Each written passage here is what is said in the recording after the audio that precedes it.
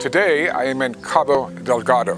I'm in the city of Palma, which is in the northeastern part of Mozambique, where we've seen unprecedented levels of displacement due to violent extremism and community destabilization. We have IOM, who are frontline responders, gathering data, meeting people, and quantifying who these people are and where they are and what are their needs.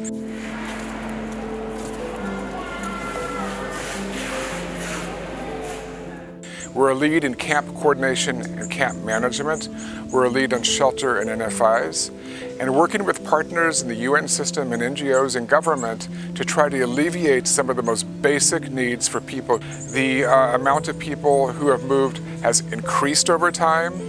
The humanitarian appeals are largely unmet, and we need to consolidate on all issues of humanitarian assistance, including wash and sanitation and education and gender-based violence, in addition to basic needs such as shelter and food.